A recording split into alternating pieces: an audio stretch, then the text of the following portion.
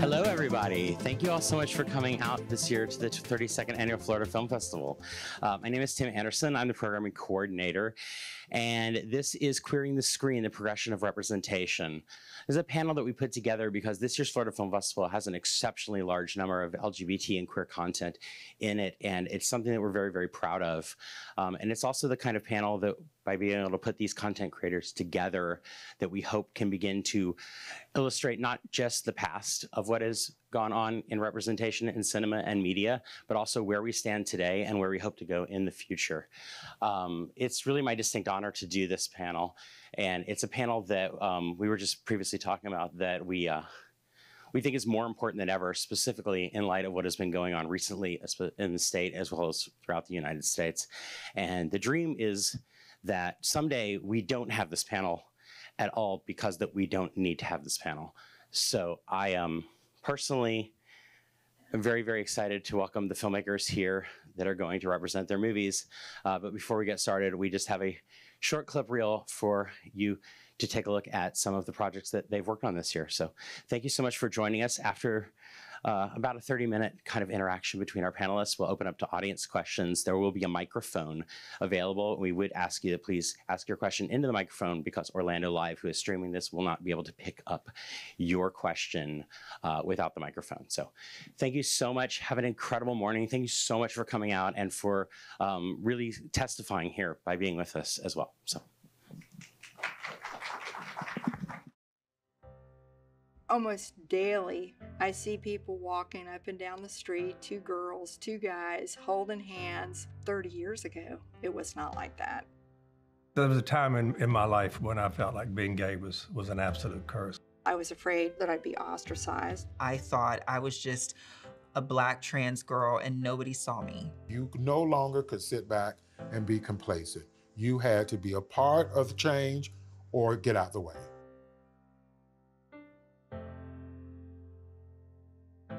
I had no choice to participate, going to the courthouses, infiltrating those, and standing up. Progress can be taken away. Pulse was my safe space. And that is when my advocacy began.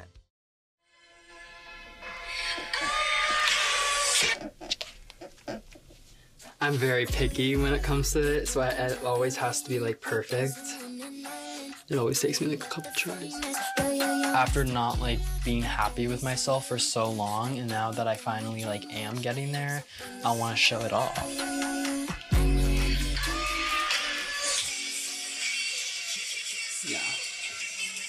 Yeah, we got it. Evan Bilasuknia. For making history as her school's first transgender homecoming queen. It's just insane how one night of homecoming game can change the whole student body and like everyone. Hi, my name is Evan Balasuknia. I want to show the world who I am. I'm just showing support from my best friend who is super cool and gay and unique. And you could even say that she is a Fruit Loop in a world of Cheerios. A Fruit Loop. I don't know. I saw it on a t-shirt once. Listen up, Twinkie. I am proud of you. And you are a totally cool, legit lesbian. Not that I'm an expert in that field. The point is, you don't have to prove yourself to me. You don't have to prove yourself to your parents. You don't have to prove yourself to anyone. And I will wear this costume every day if that is what makes you feel better, because seeing you upset is like the worst thing in the world. Then honestly, you're very scary when you're pissed off.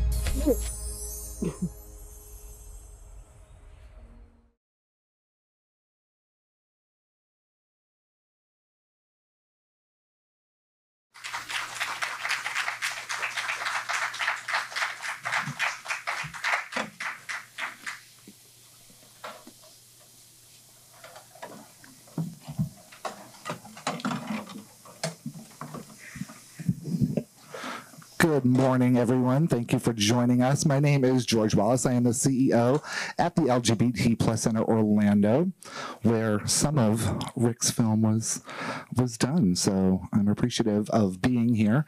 I want everyone to introduce themselves, and I'll start with Rick. I'm Rick Todd. I am the owner and publisher of Watermark, which is Central Florida and Tampa Bay's LGBTQ news source. We have a newspaper we put out every 2 weeks, about 13 magazines we do throughout the year, a website we update daily and that kind of thing. And I am also the executive producer of Greetings from Queertown, Orlando.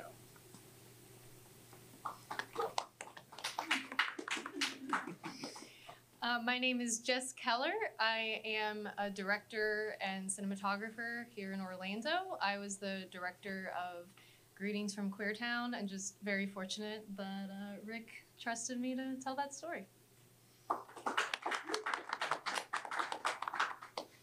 Hi, my name is Sarah Kambe Holland. I'm an independent filmmaker based in Orlando. I wrote and directed Egghead and Twinkie, which is my debut feature, and very passionate about LGBTQ representation, so happy to be here today.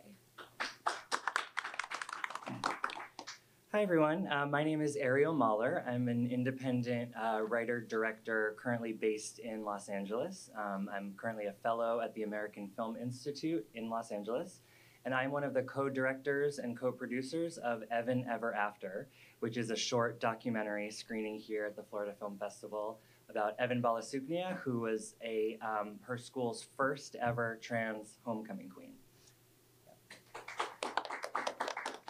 Hi, my name's Marnie Balasuknia. I'm Evan's mom, and I'm here just to support the film and kind of here by default.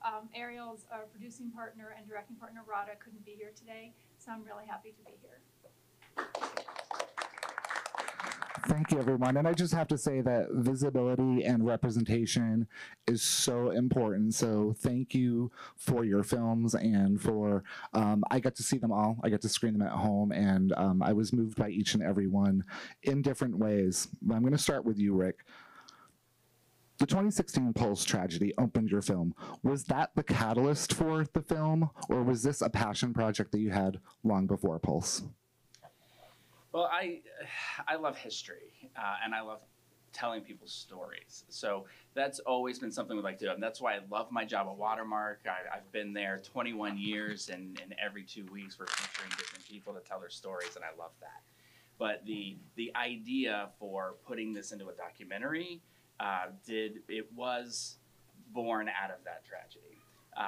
There was a group of people assembled in the hours following that massacre, and it was executive directors, presidents of boards, anyone involved in the LGBT community that had access to resources all got together and created this Facebook group that would answer calls for help. And it was just this beautiful thing to see that somebody would go on there and say, we've got a survivor that needs a ride to therapy or needs a ride to a doctor's appointment, and within minutes somebody had it. I know one time there was someone who had family coming in from out of town and nowhere to stay, and within minutes there were hotel rooms available to them. And it was just this incredible, just group of people helping, and I thought, this didn't just happen. This was something that's been in the works for decades for us to be able to handle something like this so quickly. And that's where it kind of started, right? And then in 2017, in February, I think it was, the series When We Rise showed on TV. And I just loved it. I loved the strength of, especially the women during that time, who were like, I'm going to grab a sign and I'm going to go into a park and I'm going to say, I deserve rights. And I'm probably going to get beat up for it, but I don't care because it's important. And I thought that was incredible. And I thought, I know that happened here in Orlando. I know that there are people who did this. And we all know the people in New York, and we know like Cleve Jones, who's amazing, who created the pride flag and the AIDS quilt. But there are people fighting those battles locally in every city that no one has ever heard of. So that was the real driving force at that point, to say it is time to start pulling this all together to tell the stories of our community. And the same question for you, Jen, at the end, Ariel and Marnie. What was the catalyst for the film? So a lot of the credit for this film goes to my co-director and co-producer, Radha, who heard about Evan's story, because when Evan was elected homecoming queen, it made national news. I don't know if any of you have gotten a chance to see the documentary, but you'll see that she was featured on Ellen. She met the Kardashians. She kind of was all over the place in the news. And Evan heard about it because, Radha, my co-director, heard about it because she's from Orlando. And a friend of hers had reached out and told her about the story, at which point Radha connected with Marnie and then was really interested. Radha comes from a documentary filmmaking background and was really interested in coming down here to tell Evan's story. But because Radha identifies as a cisgender heterosexual ally, she wanted to bring on, trans folks to represent and be able to accurately tell the story. So she and I are really good friends from the American Film Institute, and so she reached out to me to work together and co-direct. And we're incredibly inspired by Evan's journey and by Marnie's incredible support. I know that when I was a very closeted trans high schooler in the early 2000s, I never even imagined that I could experience anything like what Evan had. My earliest memories of something that was, transgender was that it was a mental illness. There was something wrong with you. It was something where you were going to end up, dead in the streets. It was really not something that I saw as a possibility for myself. And so then getting to see Evan and getting to see someone who is so young and is just living her truth unapologetically without caring what anybody thinks was just really inspiring. And so I was really excited to have the opportunity to come down here with Radha a little more than a year ago now to tell her story and also to tell the story of Marnie, who is the most amazing, supportive mother that any trans kid could want. It's really incredible. So that's the brief version of the story. And Marnie, can we have a quick life update? Where is Evan and how are they doing now? And so Evan is just about to finish up her freshman year at FAU in Boca, and she will be coming home tomorrow to go to the premiere on Saturday. So she's very excited. She texted me that she had to get her nails done yesterday. she's got to be on point.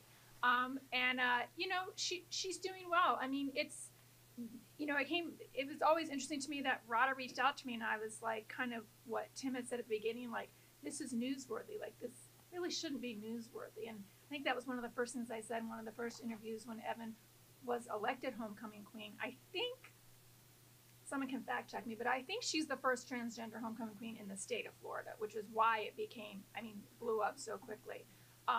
It really shouldn't be newsworthy, right? Like, she just won homecoming queen, just like any other girl would win homecoming queen.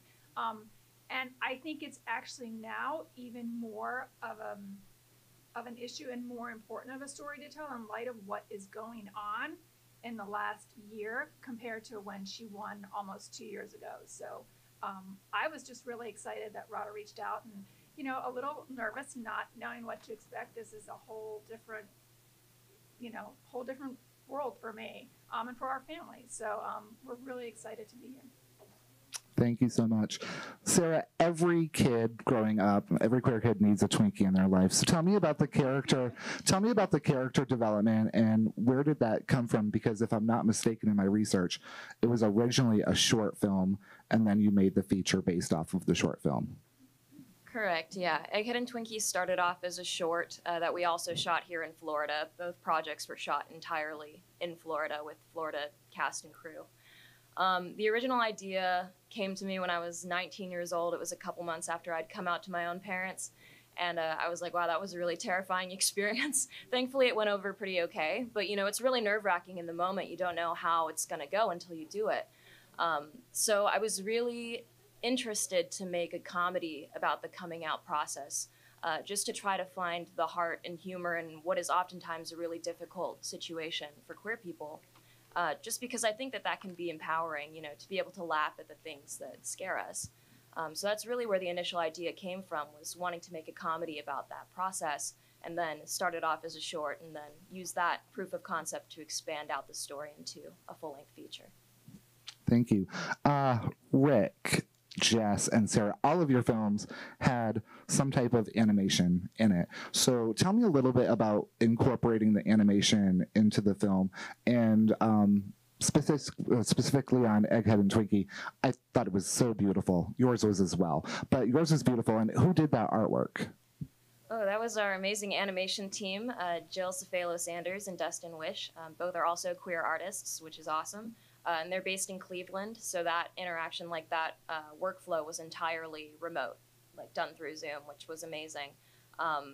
And basically it's a lot of like animation, 2D animation overlays that were then put on top of live action footage. And it did involve quite a bit of rotoscope and tracking as well, which was all new to me. I'd never worked with animators before, so it was kind of a learning experience for both of us, you know, in terms of that intersection between like live action and animation. But it was so much fun, and I really wanted animation in the film from the very beginning because I just love animation. I love watching animated movies, and I wanted it to be like a visual representation of how Twinkie, the central character, feels throughout the film. So not only are we seeing that on her face, but we're also seeing her feelings, her emotions, her crushes, like through all of this animation that is kind of peppered throughout the film. Yeah, and with Queertown, we had a unique issue where we have these stories that we're trying to tell that happened a long time ago before you could just, you know, pick up a cell phone and record it. Or so we were lacking in that. So Jess had this idea, so I want her to explain it on how to compensate for that. Yeah, I mean, there's only so many routes you can go, right? I mean, archival footage will only get you so far when somebody's telling this emotional, heartfelt story. Most of these things don't even have photos or footage attached to them. And then, of course, you know, reenactment is a really traditional route that we did consider, but budget-wise, it was just something that just wasn't making sense. We really wanted to capture just not only the reality of what happened, but also the emotional core of what happened. And I got really inspired by this Vice documentary that I saw about the Yakuza. Very different subject matter.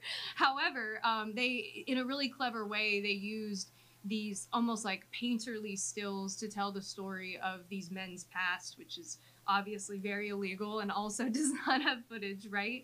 But I went to the illustrator at Watermark High, and we also had remote collaboration as well with those because, you know, Kai had a million things going on. I was crazy busy, but, you know, we were able to talk about like, okay, how can we translate this rather dark inspiration, source material, but make it something that's more colorful, more painterly, something that just captures like the main emotional beats of the story. So the process basically involves saying like, okay, here's the section that we really feel needs to be brought to light, and what are the core beats that we want to make almost a pseudo animation from. So once we identified those, you know, I worked with him to really fine tune the moments, and I think it added a lot to the story. Thank you. Rick, with Orlando's queer history being so rich, as you alluded to earlier, how did you decide who to feature in this film? Oh, that is a great question.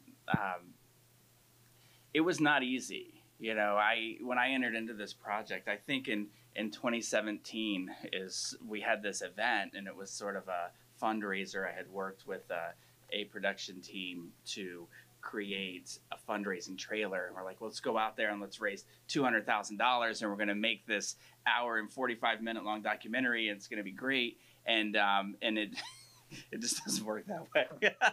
You know, it turns out not everybody's wanting to write you a $10,000 check.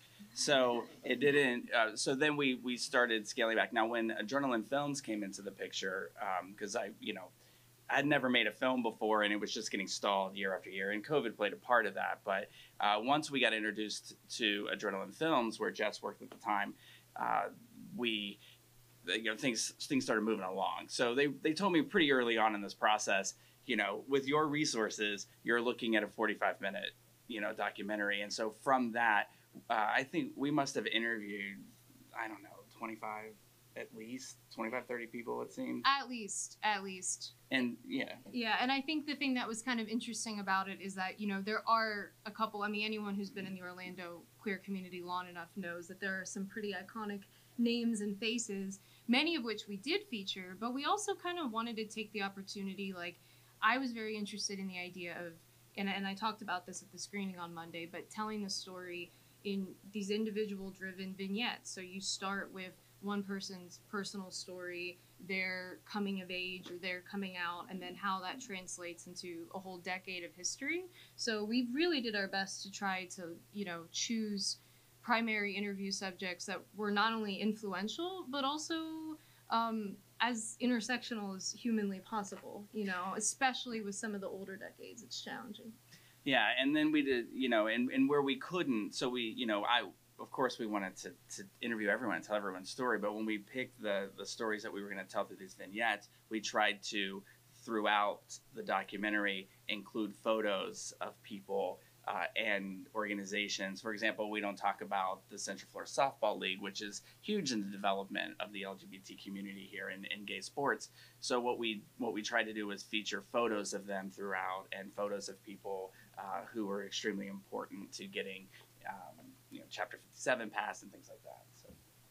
Thank you so much. Music is also an important piece of films. I think music can move you as much as what is on the screen. So I am going to start down at the end with Ariel. Tell me, how did you pick the music that was in your film, and was that something that Evan had a hand in a lot?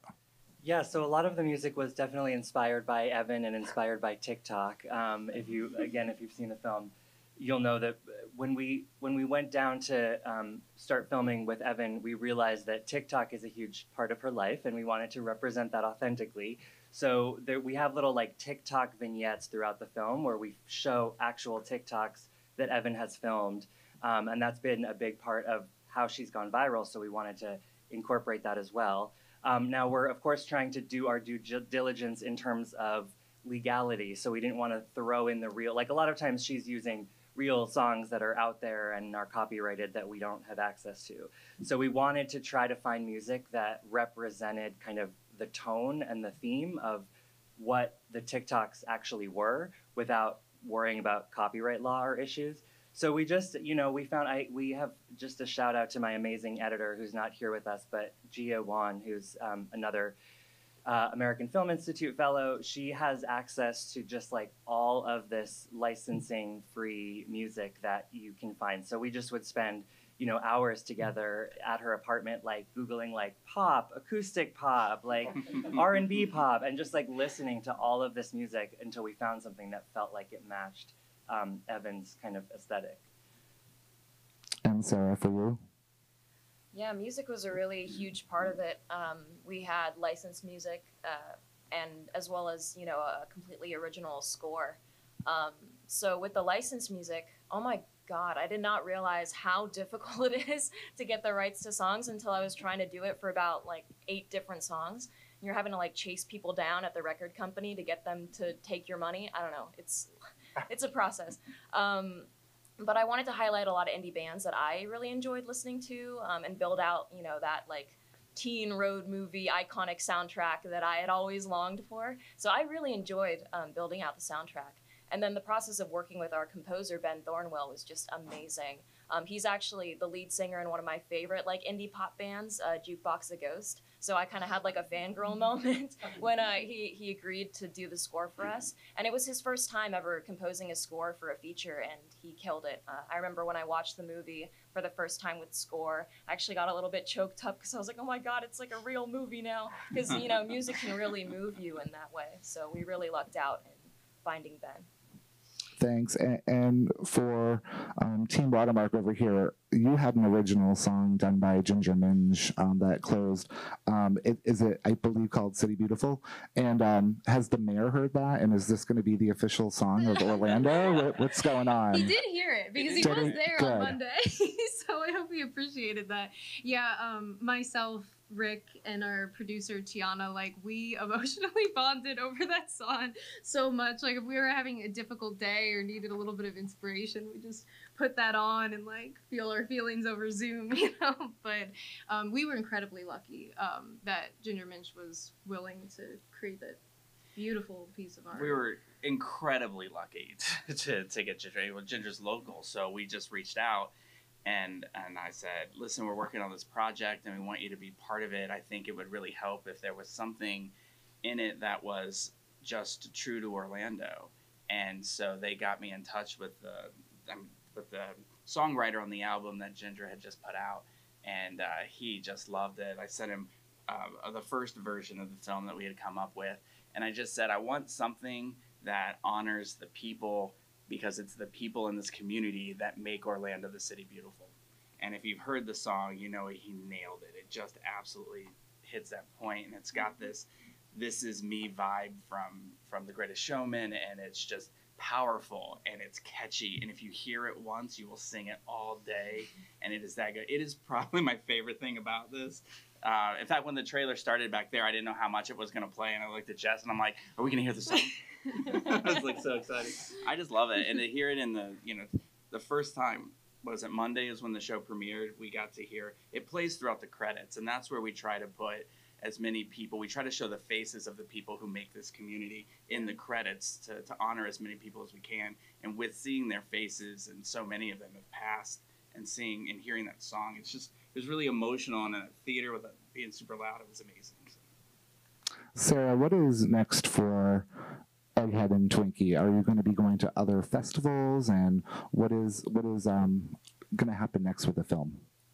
We are going to other festivals. We're going to the Seattle International Film Festival in May, so that should be fun. And then we're going to Frameline in San Francisco this summer, and a few more we're still waiting to hear back from. But the hope is to get distribution so we can get this thing out there and on streaming and accessible to young people to be able to watch it. So TBD, we'll see how that goes. And Ariel, for you, the same question. Yeah, so this is our world premiere at the Florida Film Festival, which is very exciting, but we have a few others scheduled as well. So we're going to be, our international premiere is going to be at Northwest Fest, which is a wonderful documentary festival up in Edmonton, Canada. And then we're going to be screening at Inside Out, which is an LGBTQ film festival in Toronto. We're going to be at Coney Island Film Festival. And then similarly, we're waiting to hear back from some as well. But I think the goal with Ever After is to use it really as a proof of concept for a bigger piece. We've talked about doing maybe a docu-series where each episode focuses on a different queer or trans youth, perhaps specifically in states where legislation is getting more and more challenging, unfortunately, for trans young people. But yeah, we've built a really incredible team. Our cinematographer, Leo, is here, right here in the front row. And then myself and Radha and Gia, we've all formed this really amazing team around this film. And so we're hoping to continue that family and to make this into something more. Thank you. And Rick, for you, where is Queertown going next? Well, our plan is to apply for as many festivals as we can get to. My focus, being so sort of homegrown based, was let's get into the Florida Film Festival. When we were making it, I was like, I really want it to start at the Florida Film Festival because I've just grown up with it, and I wanted this film to start here. So now, I mean, we've applied to some other ones that hopefully we're going to get into. As far as Queertown as a concept, when we were filming this fundraising trailer, we were interviewing Michael Wanzi at Lake Eola, and he had this fantastic line that was, just like every person, every city has its own coming out story. And every city's got people who fought for their rights, and all of those stories should be told. So as soon as we heard that, we were just kind of like, this needs to be, because it was Greetings from Queertown, and at that moment it became Greetings from Queertown Orlando.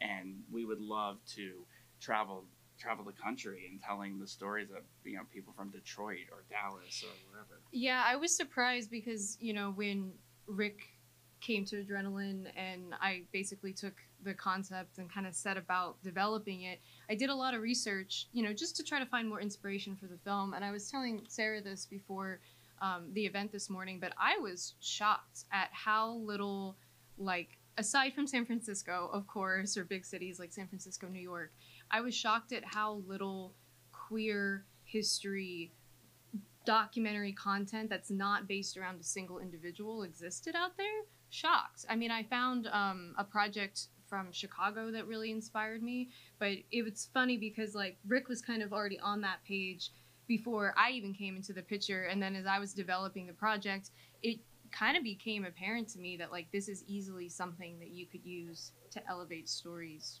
all over the country, possibly. And I think that's the dream. Great. And when is the next screening for Queertown? We screen this Saturday, the 22nd at 12:45 p.m., which I really wish I could pitch, but I think we're all sold out. Of course, with Evan Ever After as well. So I don't know. Fantastic. Yeah, congratulations. And Sarah, how about Egghead and Twinkie? Where is that going to be? We're showing tonight, Tonight. At the Enzian at 9:15 p.m., which I know is late, but it would be great if you could all come out. Well, I have to say that all of the films were definitely worth it. So if you have an opportunity to see any or all, please go and see it. And I guess it is sold out, but when is the next screening of your film? Yeah, so we're paired with Welcome to Queertown, so it's also on Saturday at 12:45. Fantastic. Well, I didn't know I was moderating this, so I bought tickets, and so I'm gonna see it on Saturday as well. I'm excited at the Enzian. Now that you maybe have the film bug, talking about maybe doing other things, do you think, Rick, that you're going to expand on the story here in Orlando? Because there are so many stories still to be told. I would love the opportunity to. I mean, you know, the idea to travel around and do Greetings from Queertown Orlando is there. But also, I mean, there's also the dream to expand this project, you know, and maybe this could be a 5-part series. 5-part series on Netflix, on Amazon, about, and really get involved in the, you know, we talk about these 4 different decades, but what if we did each decade as its own separate thing? I'm all about it. I love the city, so, you know, I'll any documentary we can make about it, I'm up for it.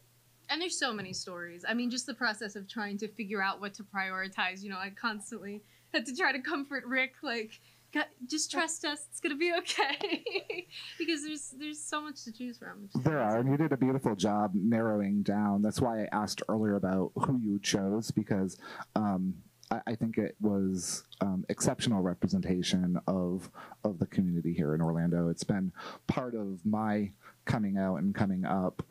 You know, I just celebrated living in this city for 25 years, so yeah, so thank you. Yeah, and if I can for just a second, I just want to let you all know how amazing Jess is. When she told me in this project, she said, they're like, yeah, you're going to get about 45 minutes. And I was like, what? Interviewed 2 people? And she kept calming me down, and she's like, trust me, you can get a lot of information in 45 minutes. And I didn't know how that was all going to work out. And, you know, and I was like, well, here's the 30 people we're going to talk to. And she's like, you get 1 per decade. Like, come on. And she's working with me. But when I saw that I mean, I can't even describe the feeling when I saw that first thing. And I said this at the thing on Monday, and I always say it. It's like she crawled in my head and said, this is what his dream is. And I know how to make that happen on film. And she did that. It was incredible. I just loved it. Sarah, what is next for you? Because if I'm not mistaken, you have a degree in film. So what is going to be next for you?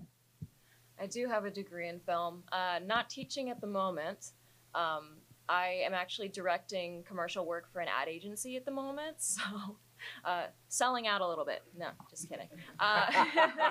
You know, got to pay your bills. But yeah, I'm starting to ruminate ideas for my next feature. So that's got a couple ideas in the works. I don't know. Egghead and Twinkie go to college. I'm just saying. Listen, multiple people have tried to pitch me on Egghead and Twinkie, the sequel. I'm not entirely sold yet, but we'll see. Actually, shout out real quick on that note. We're both UCF film alums, so it's kind of fun. We sort of missed each other just barely, but yeah, go Knights. And for you, Ariel, what is next for you and your career? Yeah, so I'm about to be graduating from AFI in August, and so my current thing that I'm really deep in is my AFI thesis film, which I feel like I'm the queen of shout-outs, but my producer's here as well, Elida. So yeah, so we're deep in development for Thesis, which is a narrative short film, which we're going to be shooting in June. And so then once that's over, just, you know, jumping off into the industry. But I had such a great time working on this documentary. So I'm hoping to continue kind of doing a blend of narrative work as well as documentary work, but always with an eye toward, you know, furthering trans stories and queer representation. Great. So my last question before we open it up to the audience is about queer representation and the importance. But tell me about queer representation in your work and why it's important to you. Yeah, I think you know, I'm hoping that we're moving toward a place where we can be seeing queer and trans characters on screen who have the rich diversity of stories and experiences beyond what we typically see in, you know, in the media, like coming out stories where queer pain and queer trauma are the central conflict of the film. You know, I think we're used to seeing that kind of stuff, and sure, there's a place for that. Like, I don't want to tell any queer or trans filmmaker not to do your work, but what I'm hoping to push myself in moving forward is a place where we can have queer and trans representation across genre, across theme, across settings, without, you know, I think there are folks who would consider like trans film a genre in and of itself, which I don't necessarily think that's true. I think that trans people exist and we exist across genres. Like, where's the trans rom-com? Where's the trans horror films? Where are the trans, you know, action superhero movies? Someday I want to make the first trans Transformers movie, you know? So that's what I'm excited about is finding ways to sort of push the boundaries of what we typically think of when we hear trans media and trans film. And I also think what I want to do is to extend that to beyond just characters on screen. So I try as much as I can when I'm on set to have queer and trans voices represented behind the camera as well, so that we have majority queer and trans folks who are telling queer and trans stories, so that it really feels like an authentic, nuanced experience. Thank you. And Sarah, for you as well, but not only queer representation, but Asian American queer representation. So tell me a little bit about that. Yeah, I mean, I think it just comes natural because it's like, well, I'm queer and mixed Asian, so, you know, it's not too far removed from my own experience. You know, I just always want to tell authentic stories from a real place. And so that's what my perspective is. And it's easier for me to write from that perspective. And I also know how much it means to people because, you know, growing up, I didn't see myself reflected in stories on screen. And it does make you feel like your story doesn't really matter. So with Egghead and Twinkie specifically, you know, in addition to being a queer story and an Asian American story, I wanted it to be a youth-centered story. And for Twinkie as a protagonist, like, she knows who she is from the get. Like, she knows who she is. She's 17 years old. And I think it's important to show that because there's this weird notion that, like, kids are too young to know who they are. And I really wanted to show, you know, a strong, young, queer character in making this film.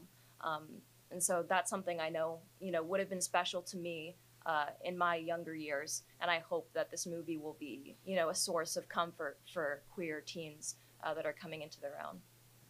Thank you. And to wrap it up, Jess and Rick, the same.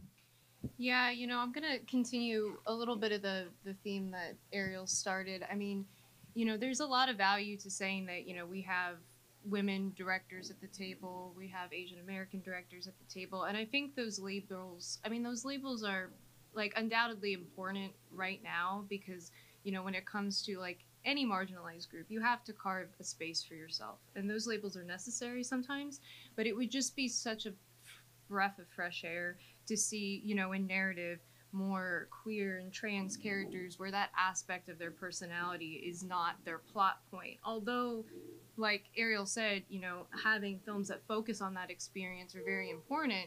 You know, it's just so refreshing whenever I see someone who's just living authentically as a character and we get to experience that queer side of their personality and we feel it, we learn about it, and people who might not know that much about that community, they get to experience that through the film. But it's not the centerpiece, and I think the more that we put ourselves out there and we create this type of media, I think the easier it is to see more of that. Yeah, I take a lesson from Harvey Milk in this, and that visibility is key.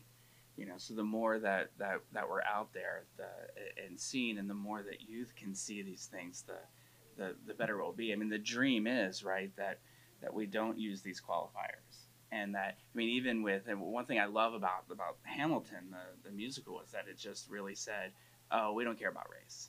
And so it opened up this avenue for it, like anything can happen. And so when it comes to race and gender and sexual identity and all of that, it'd be great if it just was something you saw all the time, you know. And I mean, I could talk for hours about this. I feel so passionate about it. Representation is so important. And, you know, when I was a kid, I remember I loved this made-for-TV movie. It probably explains, like, my whole life and why I like Air Supply so much and Hallmark movies. But it was called Doing Time on Maple Drive. And, you know, the main character was this troubled gay kid who tried to kill himself. It was a very dramatic role for Jim Carrey, too. He played the brother who was an alcoholic.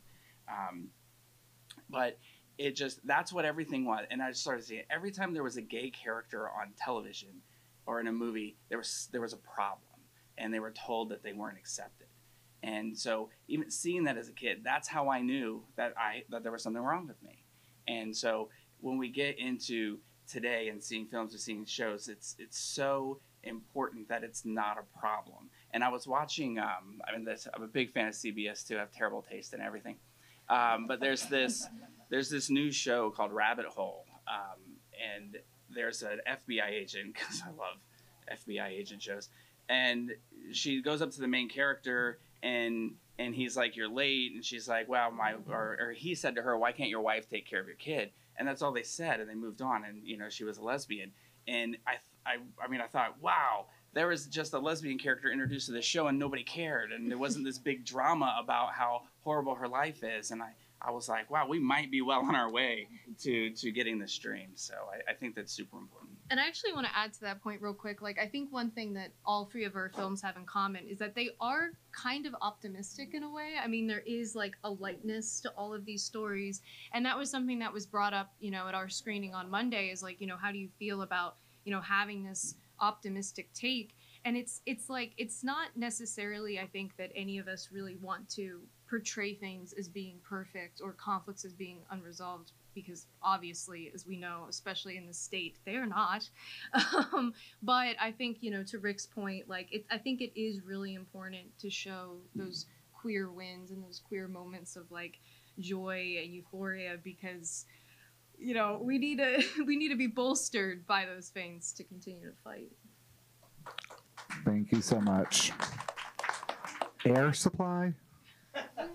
I just want you to know I was driving from St. Pete to Orlando last night, and I saw a billboard that Air Supply is playing at Busch Gardens on Saturday, and I hope it's after the screening of the show, because I'm driving there to see them.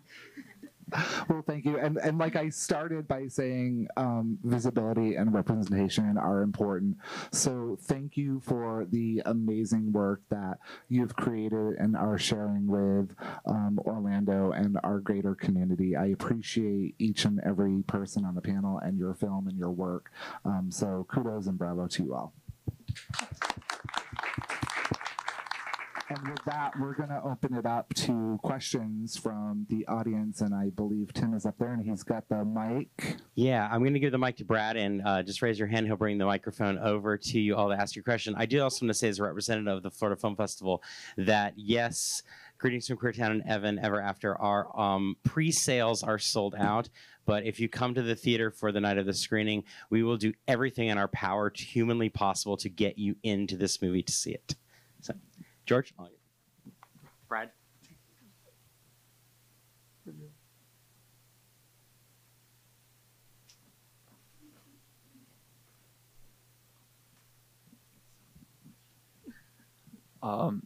What were some of your biggest challenges, or the biggest challenge in making your film? And on the flip side of that, what was your favorite part about making the film that you made? I'm going to go maybe left to right. Yeah, well, I definitely want to hear what Marnie's challenges were. I think for us, it's a good problem to have, but the first thing that comes to mind is, you know, when you're making a documentary, we kind of came down here to film Evan and to film Marnie and to film the story, not really knowing, like, we were like, let's just get everything we can. Let's capture as much footage as humanly possible. And then in the edit, kind of like shape what the story is going to be based on the footage that we get. So we were really lucky. We came down here for, I think, an entire week, and we had like 30 plus hours of footage that we had to cut down to 15 minutes. And it's just, you know, I'm used to narrative where you have a script that you can follow. So of course you have a lot of room in the edit, but at least you have like a guideline, a basis of the story that you're following. But we could have probably made like 20 different versions of a 15-minute documentary about Evan. So it was just really hard, like, parsing out, because there was so much that, you know, we would have loved to use. So it was challenging to figure out like exactly which thread we wanted to draw and how we wanted to tell the story. And yeah, there's definitely room for more, and there were things that we were so sad to cut out, but it just, you know, in terms of how we were shaping the story, didn't quite fit. Yeah.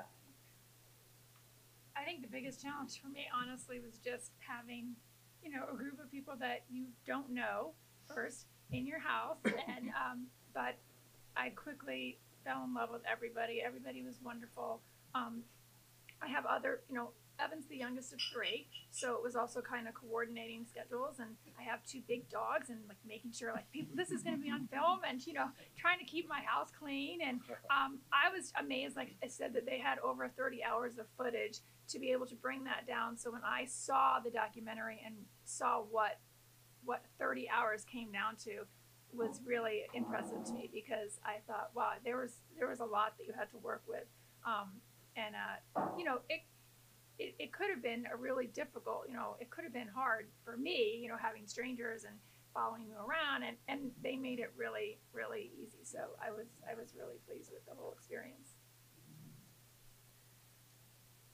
Everything was a challenge. Literally, there was nothing that was easy. Everything was uphill. And, you know, COVID-19, the pandemic happened like right in the middle of our production plan. We were supposed to shoot the movie in the summer of 2020. Obviously, we couldn't really proceed with that safely, so we ended up postponing by a full year. We made this movie on a micro budget. I mean, like a teeny tiny fraction of what narrative features are typically made on. Most of the people working on this movie were between the ages of 18 and 25, myself included. Most of us had never made a feature before.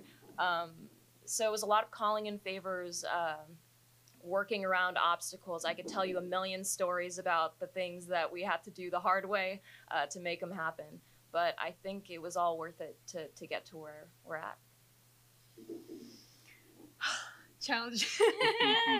Yeah, it's interesting that I think in an ideal world, we would have spent, I mean, like, I could have spent days on days on days with these people. I mean, and Rick knows, I mean, we could have lived in their house if we wanted to. I mean, it was just, they were all amazing, but in our production situation, we really had to be tactical about what we captured and when, which obviously as a, you know, documentary filmmaker is fairly challenging, because you want to hang around, you kind of want to wait for the moments to happen. But fortunately, you know, we just had really generous, you know, subjects that were willing to be flexible and willing to pour their hearts out within a session, which I think kind of leads me to, you know, what I think my most rewarding point was.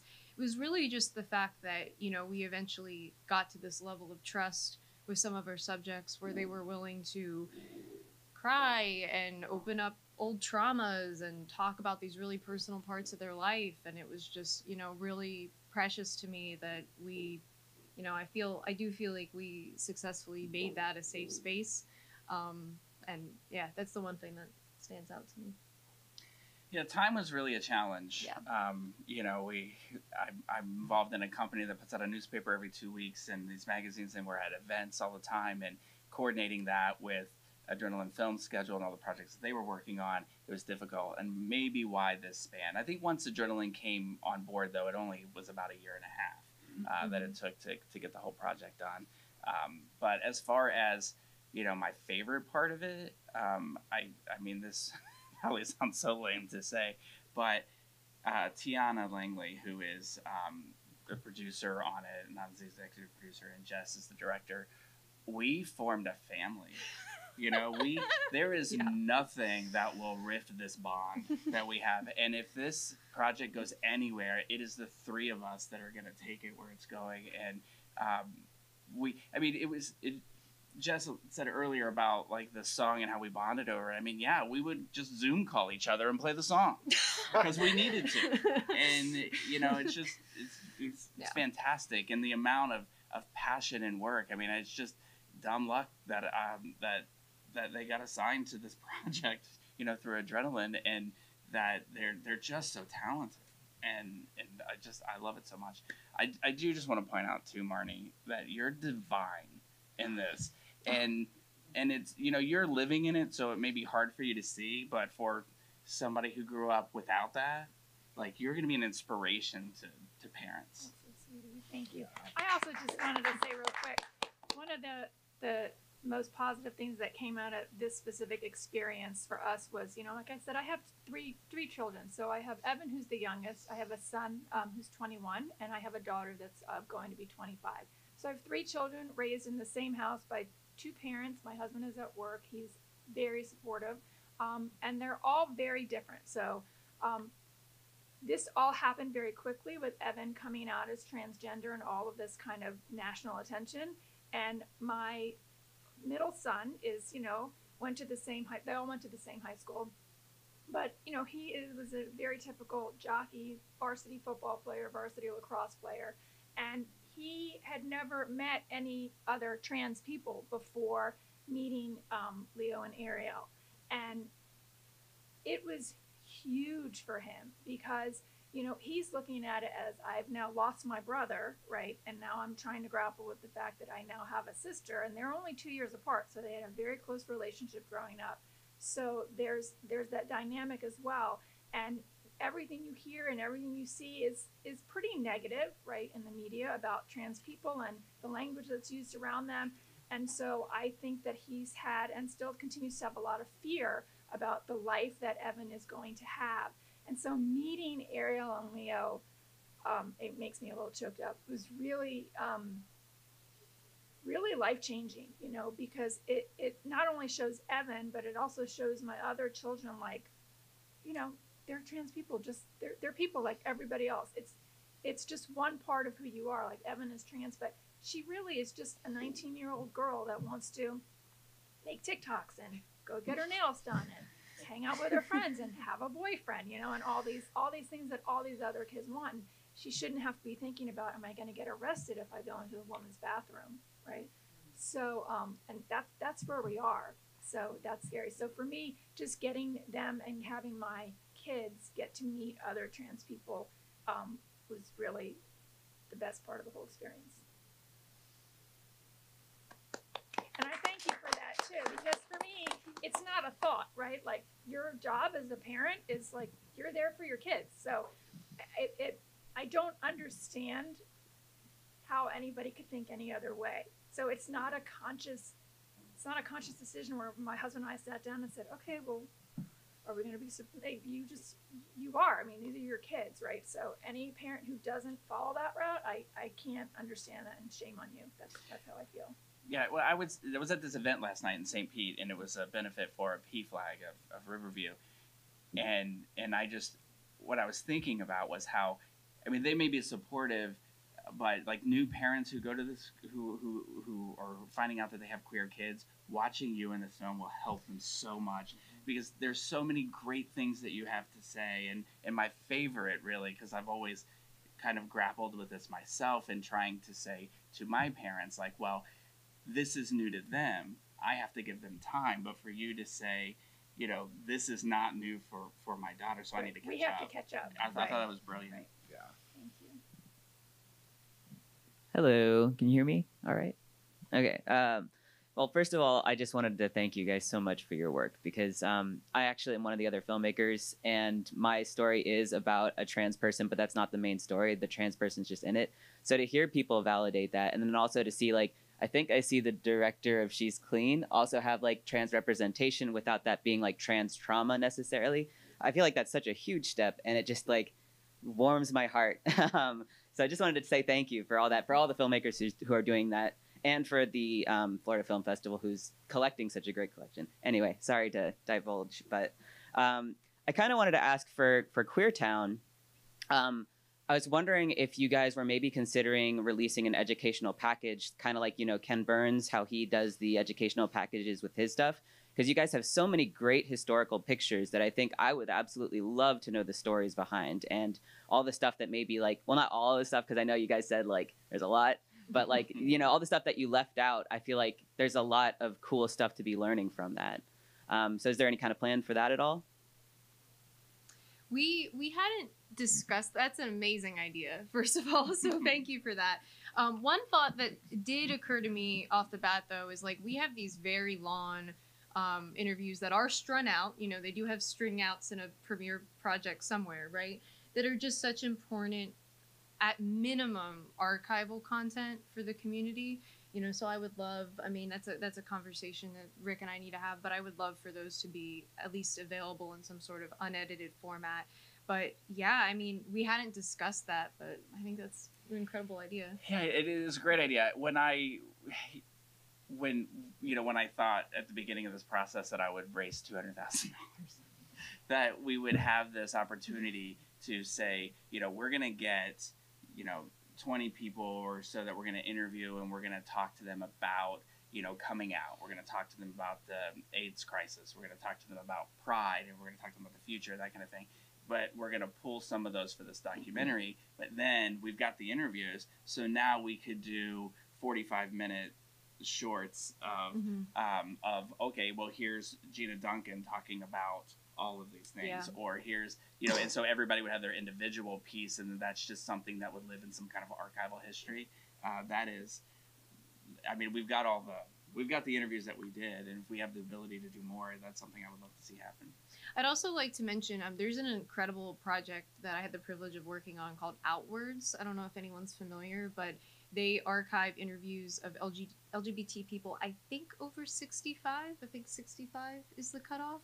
And I had actually interviewed with Patty Sheehan and Tom Dyer prior to this film. Just a funny coincidence for that. But that's also an incredible resource if you want to go on and find some incredible stories. I'd love to do something similar with this film. And just to let you know, another resource here in town is the Central Florida LGBTQ History Museum, and they have archives online as well as an exhibit at the LGBT Center, 946 North Mills. And I feel like they're working on a documentary about the Parliament House, aren't they? I believe that they are. I know that they're getting ready to switch out their exhibit at the center, but they have a very robust archival process that UCF was helping them with. So there's a lot there. They have history from the beginning all the way to probably 2016, and then after that, I don't know what they have, but they've got some really great history. Right now, the exhibit is Drag Queens of Orlando, and they have Gay Bars of Orlando, and they also have one specifically on Come Out with Pride, one specifically on the center, one specifically on different organizations. So I just wanted to give a shout out to them because they are also a great resource in town.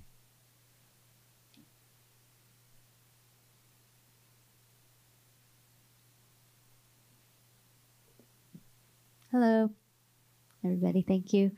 I have a question for Ariel. Two follow-up questions, actually, to get into the nitty-gritty of both how you ultimately chose the narrative you chose out of the 20 films you could have told,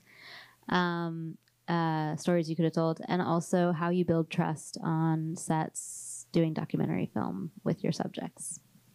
Yeah, thank you. Both very important things. I think in terms of, you know, I'm new to documentary filmmaking. Radha has experience with it before, so she kind of helped to guide both of us in terms of how to shape the story. But when we came down here, you know, we were drawn by the hook of first trans homecoming queen in the state of Florida, viral fame, Ellen, all of that was like the hook that drew us in. But once we started getting to know Evan and Marnie and their family, we realized that was really just the tip of the iceberg in terms of the complexity of the family and the complexity of who Evan is. And one of the things that became immediately clear to us from the beginning, which was then just further emphasized while we were down here, is just about Evan's confidence. You know, that was the word that just kept coming back to us: confidence, confidence, confidence. Because she, you know, first, as a lot of trans people do, myself included, she first came out as gay, and she talks about, and this is something we unfortunately didn't have the time to include, but in freshman year of high school, she came out as gay, and then a couple years later, she came out as trans. And when she came out as trans, and you know, Marnie can fact check me if I'm being too pie in the sky about it, but at least from my experience, when she came out as trans, there was no asking permission. There was no subtle peeking out of the closet. It was like, oh, you know what? I'm a woman. Boom. Went back to school and just, that's who she was. She just was a woman. She was trans.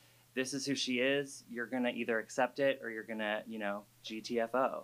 And that was just so incredible. Like, to just not ask for permission to be who you are. I mean, it's such a novel concept, but it was so impressive and so exciting. So when we were in the editing room and we were trying to figure out what the narrative was, we just kept coming back to this idea of confidence and sort of building this arc of Evan's confidence, inspiring not only herself and her family, but inspiring her community. So I think that like for us, what worked is choosing this theme, confidence, and then like making sure that we were building a story that shows the confidence piece throughout. And then also wanted to make sure that we're including the regional and national politics as well. So we have clips in there of the lovely governor and of like some of the ways that that's been covered, just because we want to show what her confidence has the ability to combat. So yeah, that's what worked for us. And then in terms of building trust and community, so that's part of why I feel so grateful to my co-director Radha, because she and I think really balance each other out in terms of the communities that we represent. So we were strategic in terms of who would conduct which interview at any given moment. So for example, we interviewed Hudson, Evan's brother, and when we did that, Radha conducted the interview, and I actually wasn't in the room. And we did that intentionally because we wanted we wanted Hudson to feel like he could speak openly about everything, including the challenges that he felt, because we wanted him to be unfiltered in his journey from, you know, hesitation to eventual total love and acceptance of Evan. And then Radha also, you know, conducted the interview with Marnie and Matt, Evan's father. Radha's a mother. Radha is from Orlando. Radha, again, is a cisgender heterosexual ally. So she, you know, has that motherly warmth and motherly understanding that hopefully made Marnie feel seen and understood. But then when it came to the trans-specific interviews, I was conducting those. So I did the interview with Evan. I did the interview with Lex, Evan's trans friend. And then I also have a background in LGBTQ youth work. So before moving into film, I worked at a queer youth theater out of Boston. And so I've experienced working specifically with queer youth. So I kind of have that in terms of connection. So I think the fact that we were co-directors really helped in terms of like sort of tag teaming, creating spaces where everybody could feel welcome depending on what their identity was. Thank you.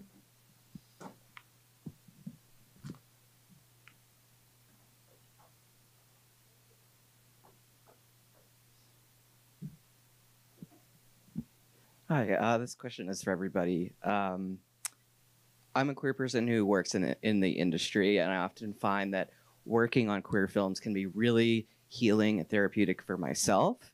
And I was wondering if anyone had any moments that that you might want to share, that something that really surprised you or inspired you to continue to do this really important work and you know, tell these really important stories that we all really need to see.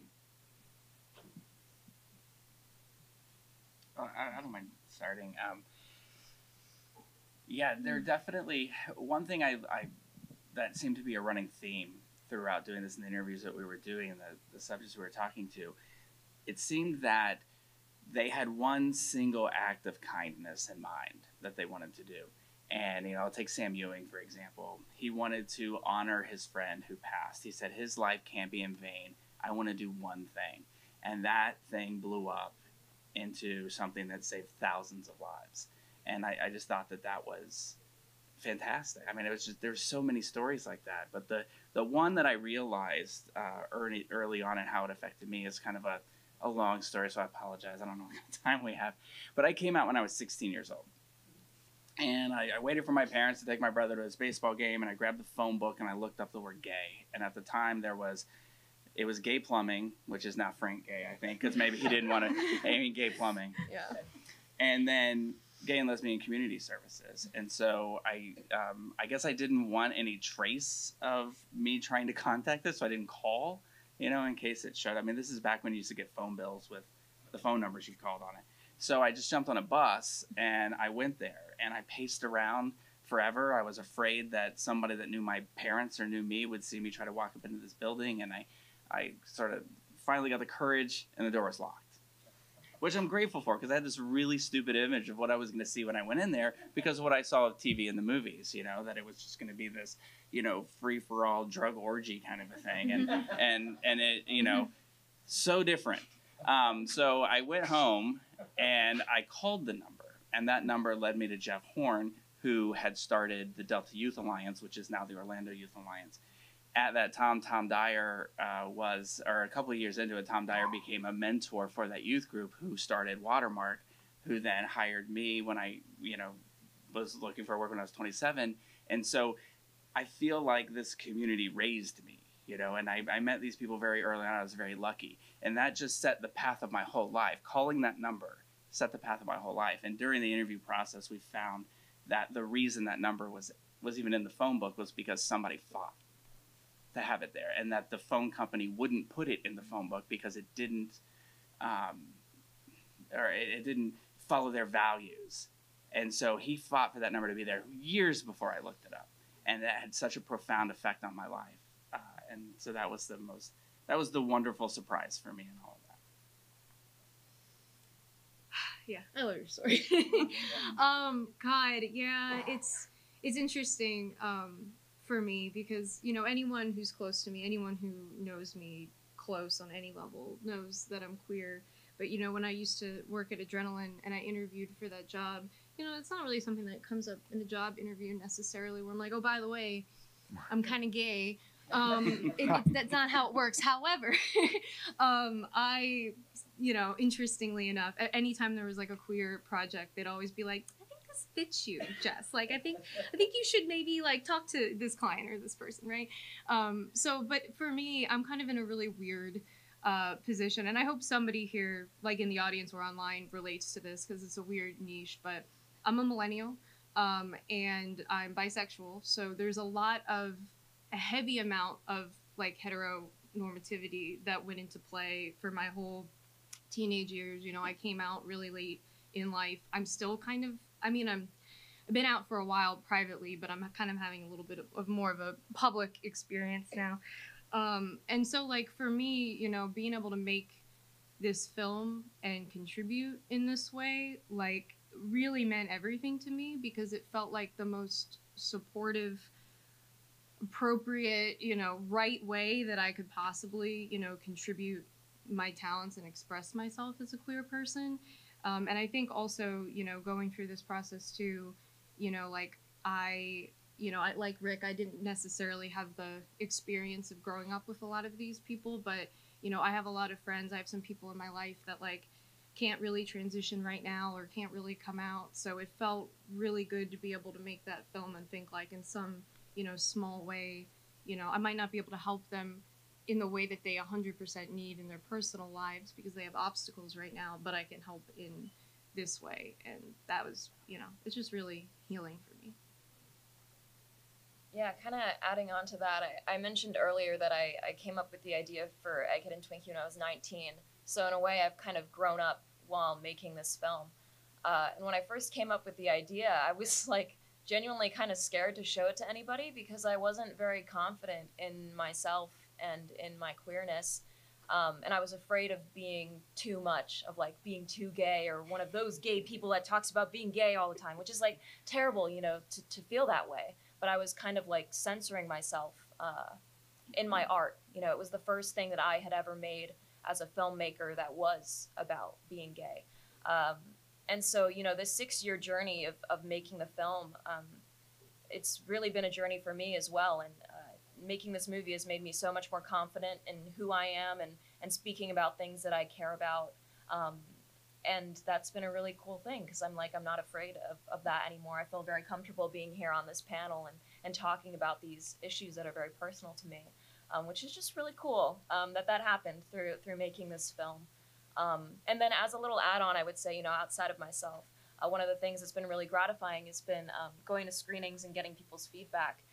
And I always thought that I had made this film for young people like myself and for teens, and it is. But I also think that it is for everyone, because I've been really touched by older generations that have come up to me and been so moved by it. Like we took the film to BFI Flair in London, and I sat in on that screening, and I could see this gentleman, he must have been maybe, I don't know, in his 60s, sitting in the front row. And I saw him go through this emotional journey while watching the movie. Like there was one point he was just crying. I see him like wiping away the tears, and then he's like laughing through the tears. And I was just like living vicariously through this man. And then at the end he came up and he told me how much it meant to him and how he felt that it would help people. And that really made all of the challenges worth it. I think my foray into the film industry was also kind of my foray into my trans identity, because as I said, like I had this journey where first I came out as gay and then later came out as trans. And so the first film project that I ever made was this web series called Facades, and it's about a non-binary trans feminine person coming into her identity. And I was making this movie as a gay man, or so I thought, who just was really interested in trans issues. I wonder why. But the actor that I ended up finding to play the lead role, her name is Maybe Burke. She's incredible, based in Philadelphia. And she was kind of the first like non-binary trans person, trans feminine specifically person that I ever met. And just like meeting her and getting to know her and getting to like see her live out this character that I had created, that I thought was far more removed than actually was just a really exciting and empowering experience. And just like seeing her living her life and living her truth, like encouraged me to be able to do that as well. So yeah, for me, like the boundaries between art and personal life are like very thin. So it's a huge part of who I am.